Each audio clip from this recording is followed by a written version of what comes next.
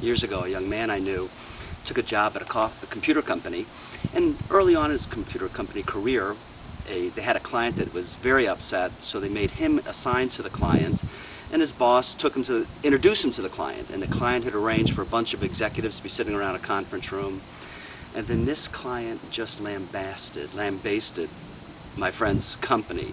He said the software was bad, the service was bad, the manuals were bad, and apparently he was just a poet with profanity. He cussed this guy out every way for 5 or 10 minutes. Then when he was done, he said, "Young man, what do you have to say?" And he sat down. And my friend stood up and said, "Well, sir, the problem is that your effing morons haven't read the effing manuals." And then he sat down. And apparently there was just stunned silence.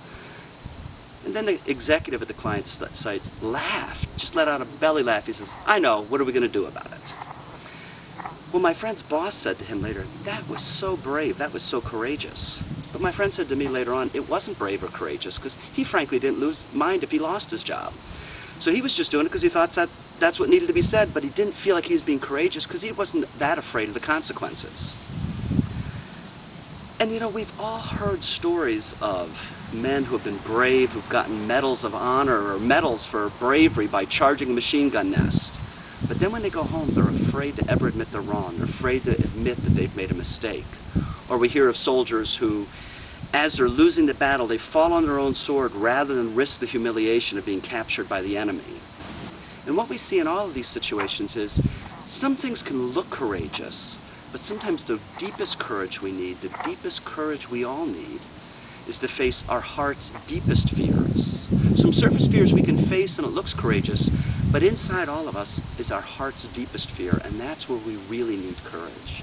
And that's where we're stuck, because we're afraid. We're afraid to take that risk. 1 John says that perfect love casts out fear. And what does this mean for us when we're dealing with our heart's deepest fear? Perfect love casts out fear. Well, Jesus was on the earth, and he lived a very risky life. He lived outdoors. He was in danger constantly of robbers, of wild animals. He was in danger of the Pharisees who wanted to kill him, the Sadducees, the Herodians who wanted to kill him. And he seemed to just face this courageously, and he seemed to face this without a problem. But then in the Garden of Gethsemane, when he is going to face the cup of God's wrath, Jesus is fearful. Jesus is scared because he's facing his heart's deepest fear, and that is facing the cup of God's wrath. The cup of wrath that all humanity deserves for all the injustice, the oppression, the violence, the exploitation that all humans have done against each other for millennia. And Jesus was afraid. But you know, what Scripture basically says of all the gods in the history of humans, our God, Jesus Christ, is the only God to ever have courage. To have courage to face the deepest fear. And he did it. He did it gracefully. When he was on that cross, he stayed on that cross for us out of love and out of courage. And I think as we see Jesus facing the greatest fear that really any of us should have, which is the fear of the cup of God's wrath, but he does it out of love for us, then I think that can give us all courage, because we see that if Jesus took the worst thing that can happen to us, the very worst, if we knew it, it would be our heart's greatest fear.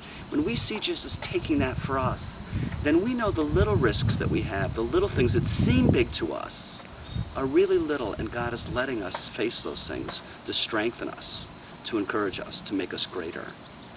So I guess the question I have for all of us, including me, is what is our heart's deepest fear? Some of us know what it is, and a lot of us don't know what it is, but what is our heart's greatest fear? And how can we see Jesus taking the greatest fear of death, of the cup of God's wrath, for us? How can we see him doing that and let that give us courage so that we can face our heart's greatest fear?